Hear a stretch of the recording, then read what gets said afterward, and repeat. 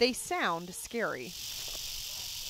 The thought of picking them up, terrifying. Always catch them in the middle, not around the neck. And venomous snakes stoke other fears. It's a real danger for your dog. The western diamondback rattlesnake is toxic, and like coral snakes, water moccasins, and copperheads, common in South Texas.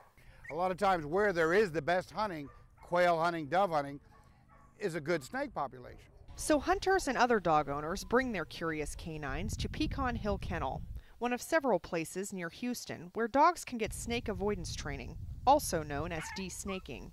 She's out here for her safety and really protect her. Enter Julian Westlow, known to many as Snake Man. I try to tell them that I am not a snake charmer or anything like that. Instead, he's been de-snaking dogs for 37 years. When the dog gets too close to the rattlesnakes, whose fangs have been milked of their venom and clipped, Westlow administers a shock to its collar. The only thing I do is what it takes to get that dog de-snaked. Many people also have their dogs vaccinated, and anti-venom, although costly, is available. But prevention is the goal. Snake avoidance is a great idea for our hunting dogs. You never know when a dog's gonna shuffle through an area and maybe have not picked up the scent, or the snake didn't rattle.